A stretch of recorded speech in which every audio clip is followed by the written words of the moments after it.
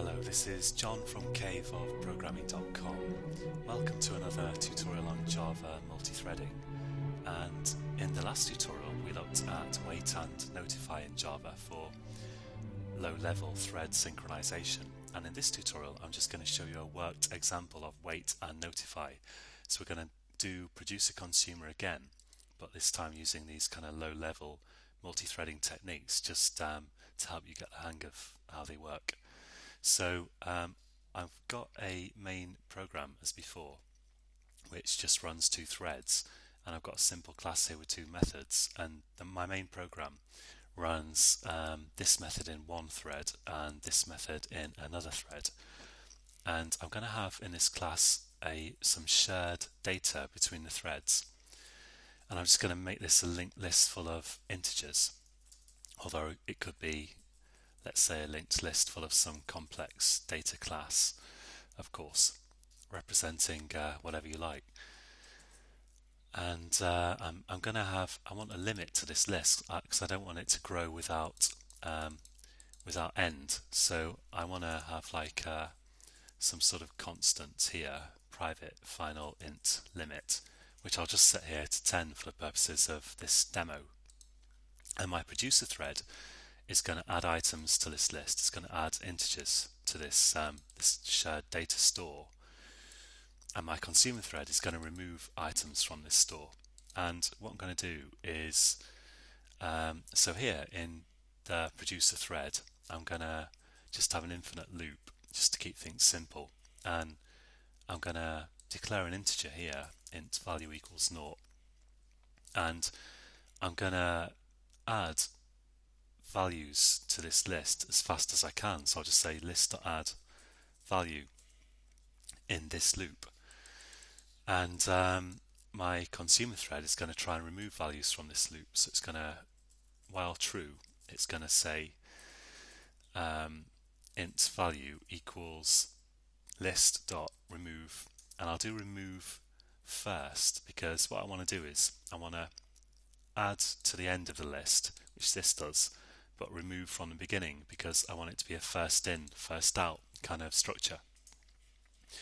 And here I'm going to output the length of the list. So I'll say list size is, and list dot size, and then here I'm going to just output the value that I've got from the list. So I'll say sysout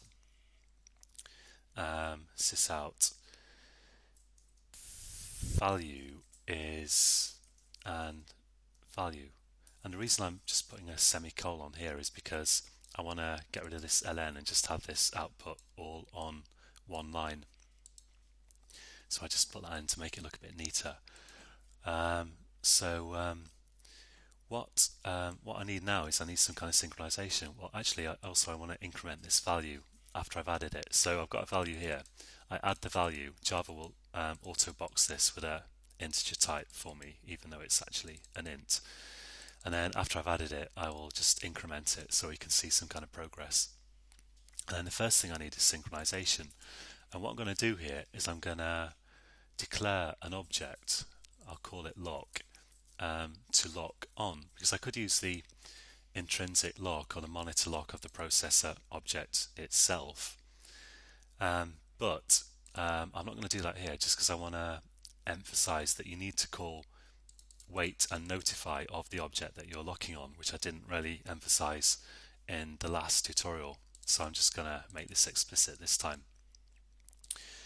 And within the loop, I need some synchronization. So I need, let's say, synchronized. I'll have a synchronized block. I'll synchronize on this lock object. So I'm using the intrinsic lock or the monitor of that lock object. And I'll put this code here. The code that actually accesses the shared data has to be inside the synchronized block.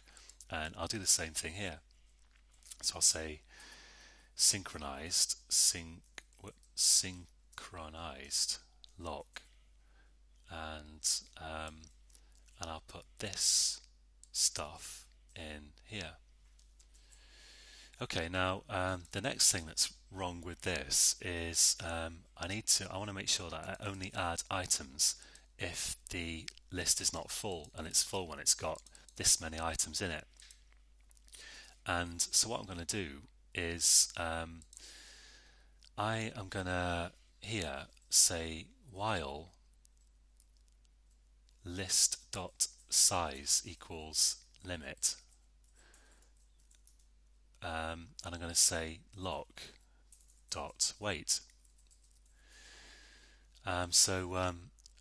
This is why I'm using this lock object here. It's not necessary, but I just wanted to emphasize that you need to call weight on the object that you're actually locking on. It's really important, or it won't work. And why have I got a while loop here? Well, I'll explain in a second, but this is going to wait if the list is full. And in here, if I add an item, I want to say lock.notify, or if I had more than one thread that could be waiting, I'd want to say notify all. So if this kind of goes to sleep if the list is full, and then it hands over control of the lock, and then this will remove an item, and then it will call notify, which wakes up this. And then I don't want to just blindly assume that just because this thread's been woken up somehow that this condition is now false. I want to go round the loop and check it again, and that's why I've got a while loop here. So normally when you use wait, you probably will want to surround it with a loop like this, so you can check that the thing that caused you to wait in the first place, so that you can check that that condition genuinely no longer applies by going around the loop again. And I'll do the same kind of thing in my consume method, because I'll say here, okay, what if the list is empty, if list.size equals 0? Then what I want to do is I want to say again, well, not wait, which wouldn't work at all, but lock.wait, because I'm locking on this lock object. And of course, also when I add an item to the list, I need to call notify to correspondingly this. Of course, I need to call lock.notify. This is going to wake up this thread. Okay, and one last thing that I want to do here actually is within this outer while loop, I'm just going to put a thread.sleep, and I'm just going to make it sleep for some random period of time, which I'll make on average half a second. So I'll have a new random generator here, and Control Shift O to add the import there, and I'll just here say I'll make my thread sleep for random.nextInt 1000. So I'm saying up to this is going to be milliseconds, and the average value of this, well, this is going to be a random number from 0 to 1000, not including 1000. So the average value of it is going to be, probably 500, hopefully. So it's going to be sleeping on average half a second. So let's run that and see if this works. And you can see that we're counting up the integers, we're not missing any, we're not getting any twice or anything, so the synchronization seems to be working. And the list size, it reached 10 really quickly, and it's just kind of sticking at 10. And the reason for that is, of course, the bottleneck here is this thread here, which has got a sleep in it. So this is limited in how fast it can remove items from the shared data store here. But while this is just going like crazy and trying to add items as fast as it can.